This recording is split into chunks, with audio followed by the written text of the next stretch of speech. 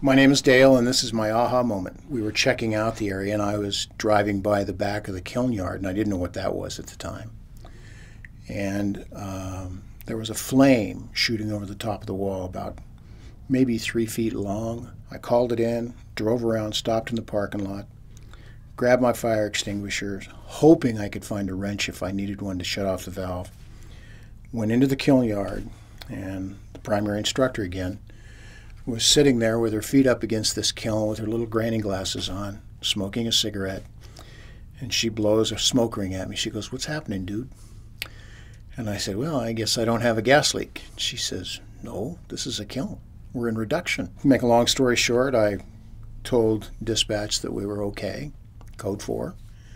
And then I stuck around and I talked to her. And I walked through this studio. It was up at Sierra Nevada College. In this studio was everything from little tiny teapots to huge, huge sculptural ceramics. I looked at this stuff and I thought, oh, how do I get to do this? My aha moment occurred the first time that my primary instructor in clay put a ball of clay on the wheel in front of me. It was turning, and I didn't know quite what to do. She said, "Just get the sponge, put some water on it, touch it." And I did.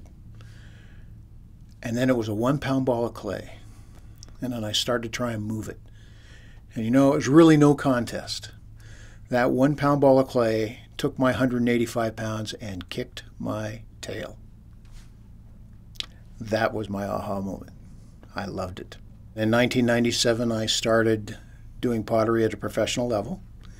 I've sold pottery in just about every state in the union now. In retrospect, it's made things certainly more interesting than just going through a career, retiring, and doing nothing. I mean, I retired, and the next day I was in my studio throwing pots. How good can that be? 20 years later, I'm still doing it.